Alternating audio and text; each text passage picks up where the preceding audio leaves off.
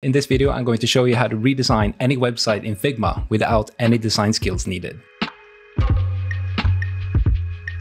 So, what I'll teach you in this video, I'll take you through step by step how to import any website into Figma, how to edit texts, how to insert images and icons, and then finally how to share your new design with your colleagues. Hi, I'm Johan. I'm a product designer and nowadays also a workshop facilitator. So I've been working in visual design for well over 10 years and I've designed over hundreds of apps and websites and collaborated with a lot of different teams and setups. So what I'm going to teach you in this video here will be quite useful in situations where you, for example, have an existing website or an existing web app that you want to create quick versions of. Maybe you're doing an A/B test and want to do a version B. Maybe you've run a brainstorming workshop or some sort of concepting workshop for a new part of your website or an existing part of your website where you want to improve it somehow and you want to quickly comp up a new design version of that existing thing. Or you just found the website on the internet and you thought it looked pretty cool, but you want to improve it and you want to try out this design tool and do a version of it. There might be many reasons why you want to try this out, but the coolest part is this saves you so much time that you can spend on more important things like talking to your customers or collaborating better with your team or,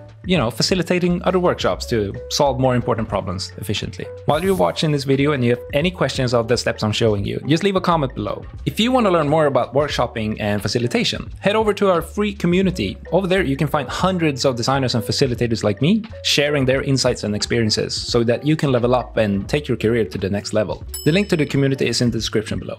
Okay, I think that's it. Let's get started. I'm going to be using a design software tool called Figma. And if you haven't heard of it, it's right now probably the market-leading design software for all product and UX designers out there. If you have used Miro or Mural or any other like blank canvas digital whiteboard tools, you'll probably recognize yourself using Figma. It's very similar in the sense that it's an open canvas where you can just put stuff everywhere. It's a browser-based design tool. So this means that you can work and design in the browser. Everything is saved to the cloud, so all changes you do just happens instantly. And the most cool thing is that you can, of course, share it live and actually design stuff live together with people at the same time.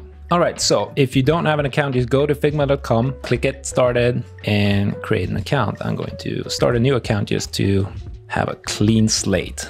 So the first time you log into Figma, they ask you to name a team. So this doesn't matter too much right now. You just give it your own name maybe, or whatever you want, your favorite football team. You can also invite collaborators. We're not going to do that right now, so let's skip that step. We have to choose a plan here.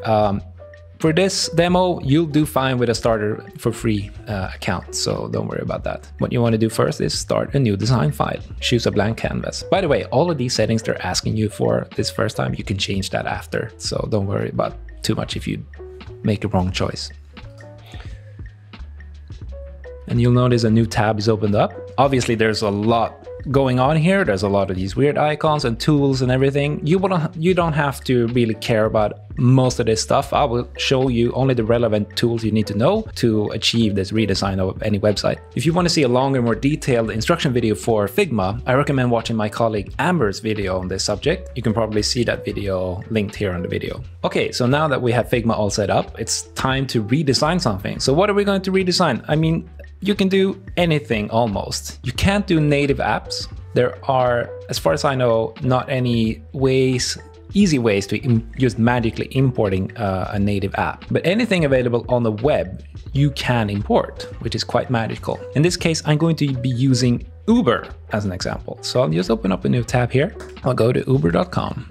And yeah, we can pretend that we're tasked to you know, improve or make a new version of this landing page. Maybe we want to run some experiments and see if we can improve conversion of getting more drivers signed up or something. Anyway, all you need to do is just go to any website and copy the URL. So I'm doing Command-C or Control-C if you're on a Windows computer. And now I want you to look up to your left here. There's one super weird icon. That's your resources tab. And you click that one, you can see there's a component, which is the first tab here. We're going to move over to something called plugins. So plugins are these extra add-ons that the open community have developed and made available through Figma. It's pretty awesome. And this particular plugin, it feels almost illegal to use. It's crazy. You click plugins and then you search for builder.io.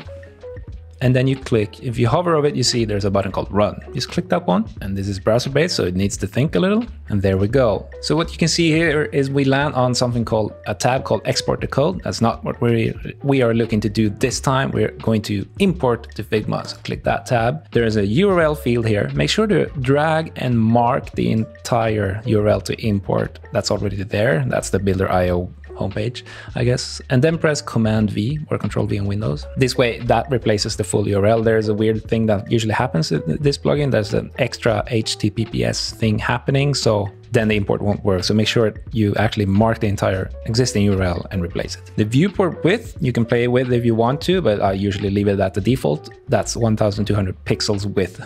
And then simply press Import to Figma.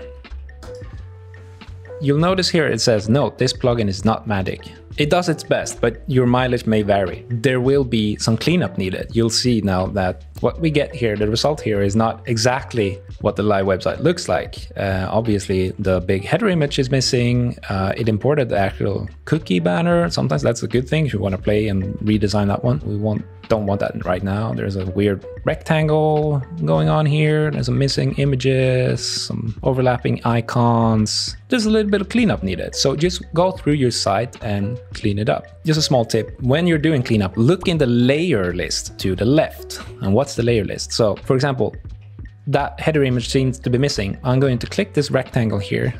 And if I look to the left, I see here that it says rectangle, and below, that means maybe something below, there's an image. So if I remove this rectangle, I'm going to press backspace just to delete it, and voila, there it actually was. That sometimes happens. I don't know why. Whatever website you import, it might be completely different. It might look a lot better or worse. So go through, make some cleanup, remove some stuff that you don't want part of it. So I'm going to remove this cookie banner, for example.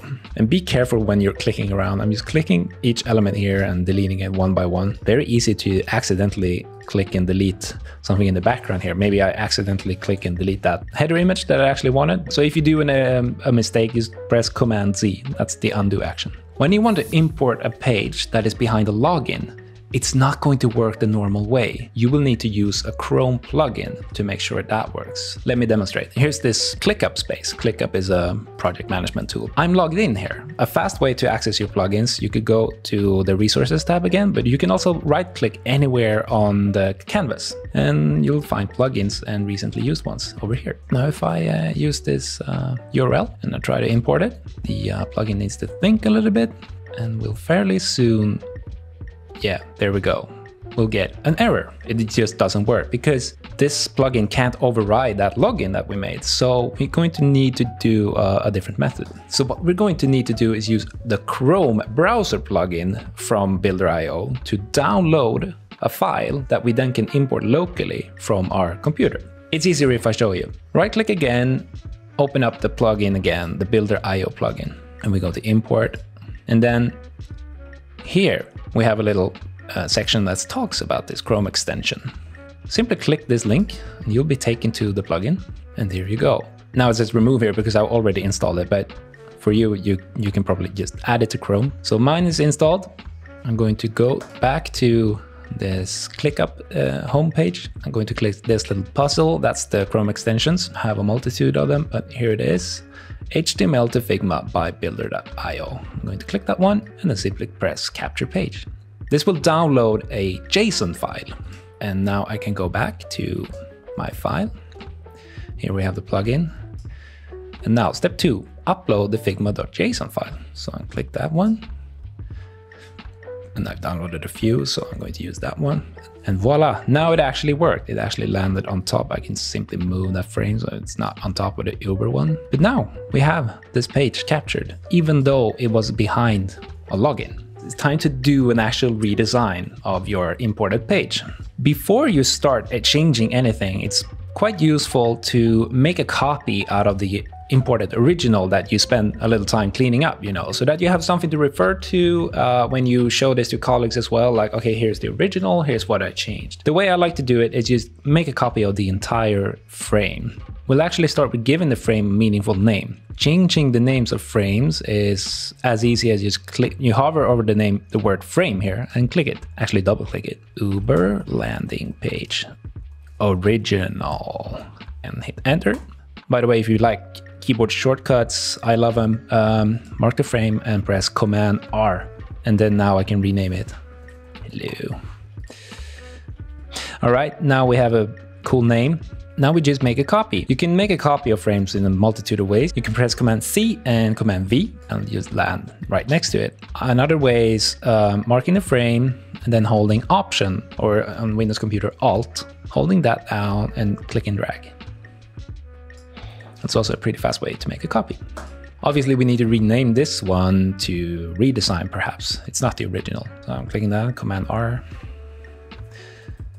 By the way, what I'm rewriting, you can see that happening up here in the actual layer list. And that will also reflect, when you rename the frame name, that will reflect here on the canvas as well. Uber landing page, Redesign. I'm gonna use uppercase for this.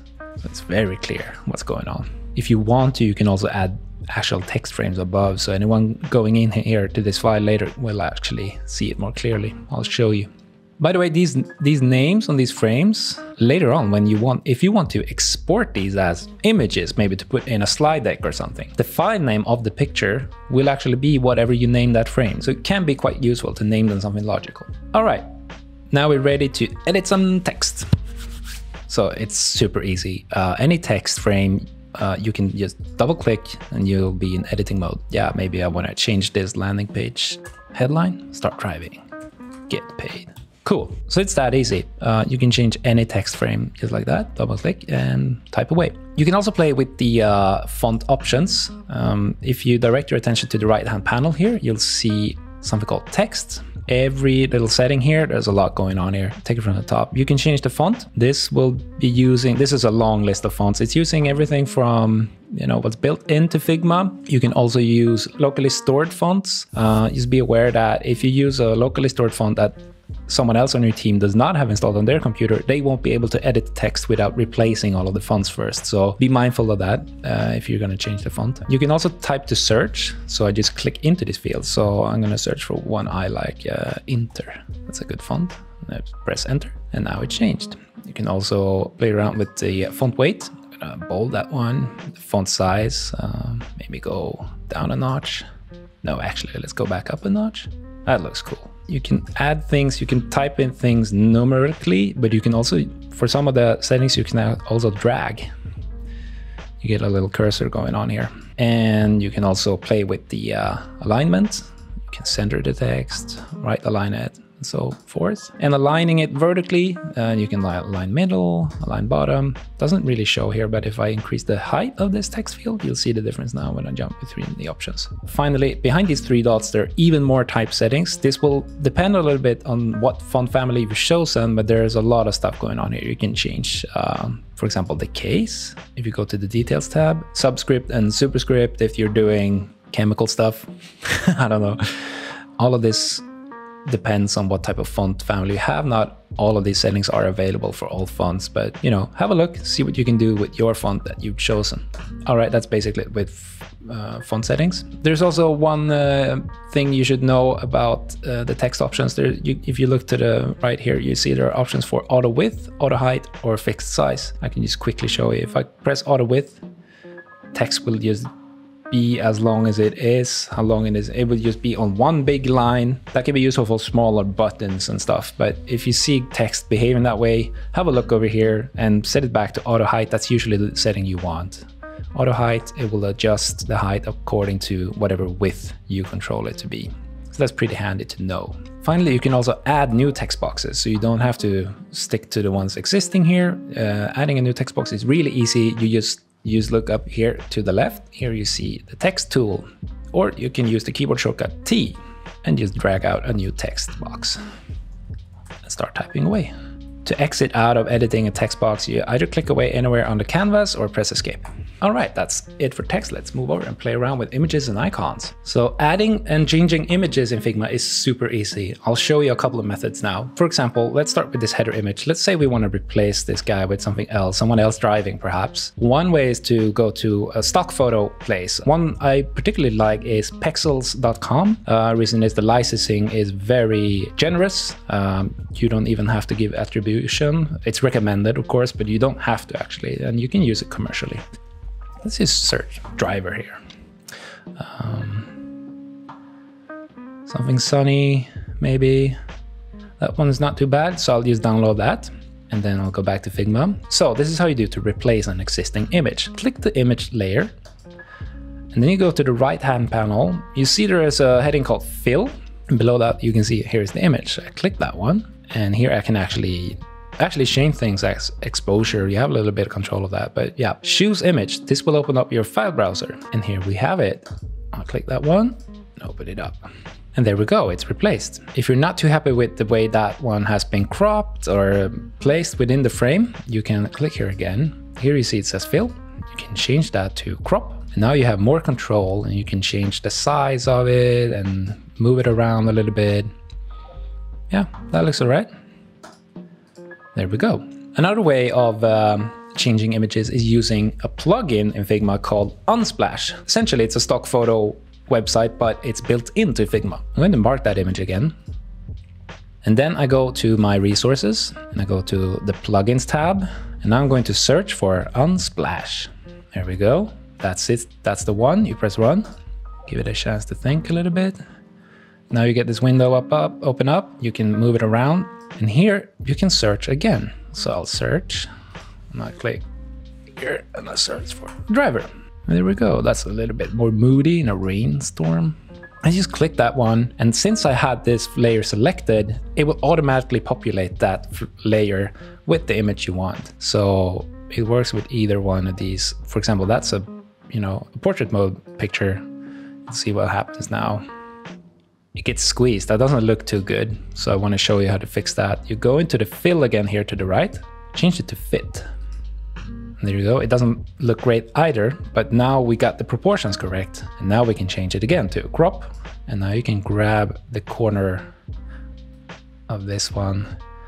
Actually, I grab the side of it now, and to maintain the proportions, I'm holding down the shift key. So shift makes everything transform with maintained proportions.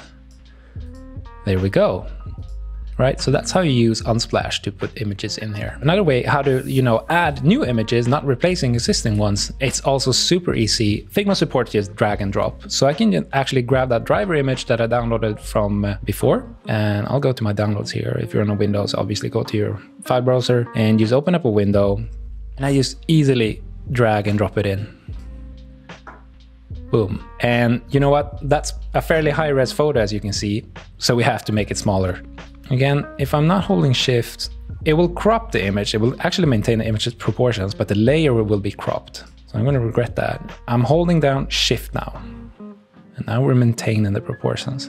And by the way, as you can see, this image is within this frame. So it's being, you can see it's cropping. It's not exactly in the middle of the screen here. So I'm going to move it over here, make it smaller again, make it smaller again. I'm going to zoom in a little bit. Try to emulate the width, at least, of these images. And you see, you get these supporting lines going on, these little tiny red lines on the sides. It's very helpful for aligning stuff.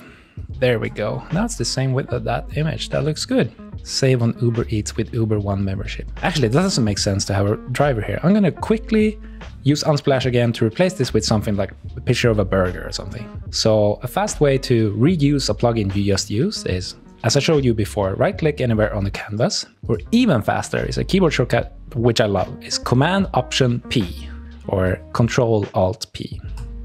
That automatically runs the latest used plugin. So here we have UNSPLASH again. I can actually click one of these categories. I'll click food. Ooh, what do we want? Something tasty. Cool burger with a knife. That looks a bit dangerous almost. Let's go with that one. Not even sure what it is, but it looks tasty. Great. All right, so next we want to add some icons to make our design pop. If you're doing this design at a company that already has a so-called design system, you might already have icons that you should be using. But sometimes for some web apps, it doesn't really, the icons aren't necessarily a core part of your visual identity. So you could use pre-made icon packs very successfully. And Figma, of course, supports this. Figma actually has a community where you can find all sorts of, designs and files and plugins that you can use in your design. To find the community, you go to the top left main menu button here. It's the little Figma icon. You click that one, and then you go back to files. So now we're at the start of, you know, your homepage, so to speak, of Figma again. And to find the community, you open up, you click here, and over there you can see community. Here is the community. There's a lot of, you know, files, popular files and stuff. What you want to do is look up here. There's a search bar. I'm going to search for a very popular icon pack that I've used a lot when just comping something up very quickly, and the branding is not that important. So it's called Untitled UI Icons. I hit search. And here we see the same pack actually duplicated a lot of times. Anyone can actually, you know, republish these. So I guess that's why. We can just pick any one of them. I'm going to click this file. Here it is. This is a file full of icons essentially. And up on the top here, you'll see a button called Get a Copy. And that will, you know, duplicate a copy to our instance of Figma. It won't download anything locally because this is Figma, it's browser-based. You don't need to download stuff. You just have it in your area of Figma. So get a copy. That'll open up a new tab. Let's let her load a little bit. Here it is. So here's some instructions on how to use this icon pack. I recommend you read this because there's, you know, a more efficient way of using icon packs and components in the design system, but we'll make it just, you know, a quick and dirty way now. We'll just copy over icons to our redesign. If you look over to the left, you'll see there are different pages in this design file. We're on the welcome page right now. And below you see there is one page called line icons. Click that one. And here we have the line icon pack. I'm going to grab over an arrow. Which one should I pick? Arrow right, a default one. That's perfect. So I'll mark that one and then hit Command Z. Now I'll copy that. And now I'll move back to, I need to find my redesign file again. Actually, since I have tabs up here, I can go back maybe here, recently viewed. Here it is. This file is untitled. We'll name it later, but I'll go back to my design file. Let's zoom in here. On Uber for Business, I want to put an arrow icon in this button here. So I'll just paste Command V or Control V on a Windows computer. And there we have that little buddy. Now, if I put this icon in this button here, it won't show up because it's black on black here. So I need to change its color. So the way to do that is you scroll down here on the right-hand side. You see a small heading called Selection Colors. You just click this little color swatch here. And here you can pick and change the color as you wish. Fully red one, you can change the hue, but we just wanted a white one. So I'll drag it all the way up top left. And there we go. Now we can barely see it because it's on a very bright background, but that's basically it. So I'm gonna place it over here and I'm gonna grab this rectangle and drag it out. And oops. And that looks fairly okay. I can also nudge, you know, if you want to get really detailed, you can nudge things not by using the mouse, but using your arrow key. So I'm nudging 1 pixel at a time by pressing up and down. You can see here, oh, we actually found the middle of it. You can go left and right as well. And if you want to make big nudges, you hold down Shift. So now I'm jumping, I think 8 or 10 pixels at a time, depending on your settings. There we go. Sign up to drive. I'll actually go back to my icon pack over here. Do we have a car somewhere? How to search this file? You simply press Command F. Up on the top left here, you have a little search bar now where we will search throughout the layers. I'll write car. Sim card. Almost. Do we see a car somewhere? There we go. Car 01. There we go. Look, a small car. I'm gonna grab that one. Command Z. Go back to my design file. Here we are, and Command V. Quickly change that little buddy's color. The selection color is black. And now I'll show another way of quickly doing it is you can use this little eyedropper. This will look at what color you're hovering over and apply that color. So I'll just click on the background here to go fully white. There we go. Place that on top. Adjust the width of this. There we go, a little car button.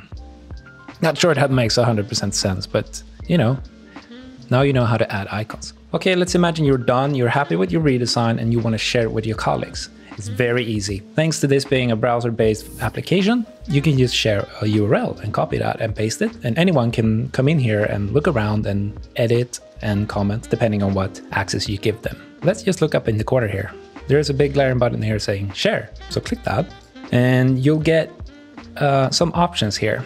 I recommend one of these two options. If you don't have huge security concerns, maybe this is just something you played around with, it's not, you know, important proprietary business information going on here, you can have this as an open URL. So you change this little drop down to only people invited to anyone with a link, and can view, change that, then copy link. Now you have a URL that you can share with anyone. You just email them that or send them via Slack or whatever, you know, means necessary. And they'll click the link and they can open up the file and look at it. Now, if this is something internal that not just anyone should have access to, then you can change this to only people invited to this file. And then you use this field up here where you simply enter their email address. Thing is, I mean, this increases the threshold a little bit for sharing your design with people in your organization. So it all depends on what your preferences are. When you have shared it with people, you can also leave comments in the design to yourself or to your colleagues. The way you do that is you use the comment feature. If you look up in the toolbar, it's the most furthest to the right tool here, add comment, or you can press the keyboard shortcut C. So now you can give more detailed feedback. For example, this image here, if I'm talking about this one, I can just drop the comment here and say something like burger, knife, ruin it. Another quick tip, if you want to talk about an entire section on the website, you can click and drag. You'll get this little highlight. This section, perfect. You can also add emojis, and if people are invited to this file, you can also tag them by using the @ and when someone looks at this, they'll see that it's okay, it's referring to this entire section when they hover above it. Pretty handy. And the final way of sharing your redesign is exporting it as a picture or a PDF. For example, if you need to store it as, you know, static documentation somewhere. Really, the magic of having a browser-based design software like this is that you don't have to export things as static images. But I understand that some people might want to show this in PowerPoints or you know, other areas. Maybe you want to export something to actually use as images on another website and so on. You can essentially mark anything and export it. If I mark this entire frame, and you look down to the right here, all the way down to the right, you see a heading saying export, and you press plus, and you get these options. You can decide the size, you can export it half the size or twice the size and so on, or exactly the same size it's set to right now. This one is, if you remember when we imported it, is 1200 pixels and by 4,000, more than 4,000 pixels high. So this is going to be a pretty big image. You can also change the file format. You can change it JPEG, SVG, it's a vector format, and PDF. It's as easy as just pressing export, and that will be downloaded to your computer and you can share it. If you just want to export a smaller section of the website or maybe an image, just grab that image, press export, and now only this little image will be exported. And there you have it. Now you know how to redesign any website in Figma in just minutes. Again, this is perfect to use after a brainstorming workshop or any type of workshop where you wanted to try out new concepts for an existing product. So you can quickly, anyone can quickly comp up new high fidelity design for it. This merger of product design and workshop facilitation has really leveled up my career and my skills, and it's been great fun. If you want to learn more about facilitation and how to level up your career with these skills, head over to the free facilitation community. The link is in the description below. Over there, you'll learn more about how to use workshop and facilitation and incorporate that in your line of work so that you're not just involved in execution, you're also involved in the actual product strategy. All right, that's it. If you like this video, make sure to hit the subscribe button and the bell. And thanks for watching. See you next time. Wait to the camera. Who's a good designer? Who's a good designer? Yeah. By the way, well, can't speak, need coffee. Blah, blah, blah, blooper reel. I should have read them before I started recording. Editing nightmare. I'm so sorry. Pop. Cringe.